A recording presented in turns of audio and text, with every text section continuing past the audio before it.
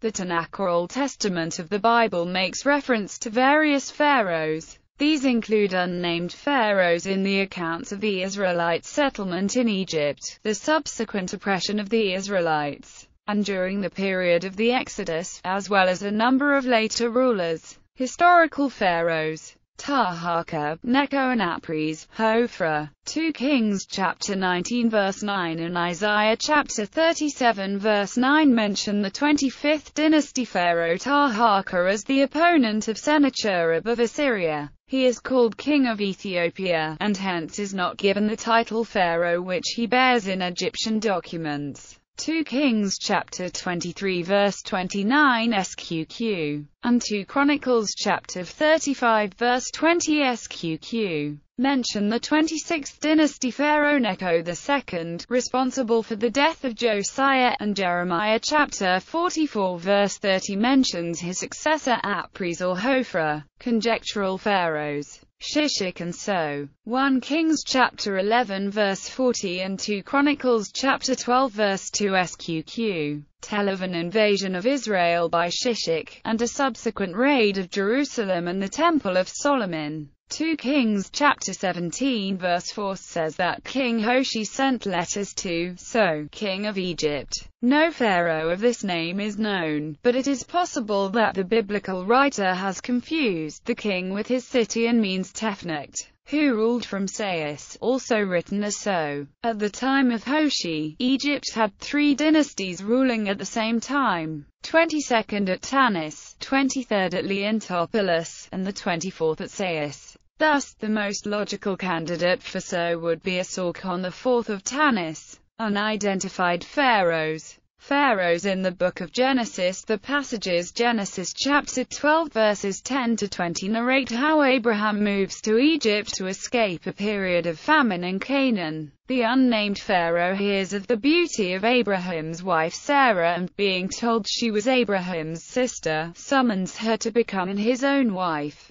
As a result of the marriage, Abraham rises in the pharaoh's favor and acquires livestock and servants. The last chapters of the Book of Genesis tell how Joseph, son of Jacob, Israel, is first sold by his brothers into Egyptian slavery, but who is promoted by the unnamed pharaoh to vizier of Egypt and is given permission to bring his father, his brothers, and their families into Egypt to live in the land of Goshen. Eugene H. Merrill has suggested that Senusret II, the 4th pharaoh of the 12th dynasty, may be the unnamed pharaoh mentioned in the biblical story of Joseph. Pharaohs in the Book of Exodus. The Bible tells how the Israelites are enslaved in Egypt and eventually escape under the leadership of Moses. At least 1 or 2 pharaohs are involved: the pharaoh of the oppression, who enslaves the Israelites, and the pharaoh of the Exodus, during whose rule the Israelites escape.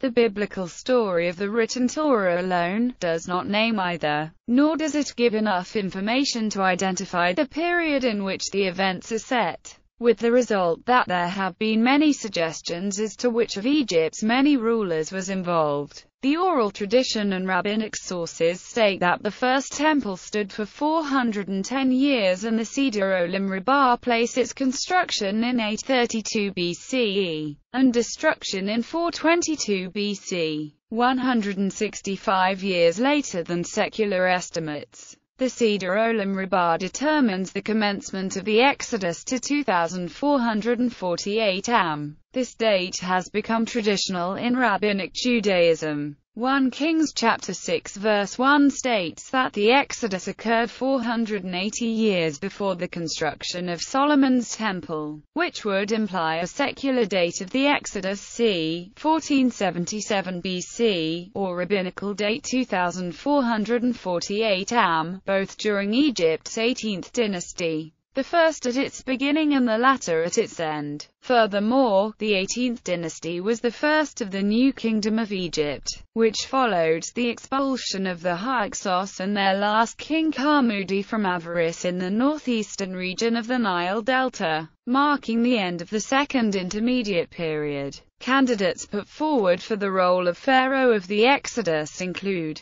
Second Intermediate Period Dudumos I, David Roll's 1995 A Test of Time revised Egyptian history by shortening the Third Intermediate Period of Egypt by almost 300 years. As a by-result, the synchronisms with the biblical narrative have changed, making the 13th dynasty Pharaoh Dudumos I the Pharaoh of the Exodus. Roll's theory has failed to find support among scholars in his field. New Kingdom of Egypt 18th dynasty of Egypt Ahmose I. Most ancient writers considered Ahmose I to be the Pharaoh of the Exodus. Thutmose II. Alfred Edersheim proposes in his O Old Testament Bible History that Thutmose II is best qualified to be the Pharaoh of Exodus based on the fact that he had a brief, prosperous reign and then a sudden collapse with no son to succeed him. His widow Hatshepsut then became first regent then Pharaoh in her own right. Edersheim states that Thutmose II is the only pharaoh's mummy to display cysts, possible evidence of plagues which spread through the Egyptian and Hittite empires at that time. Amenhotep II.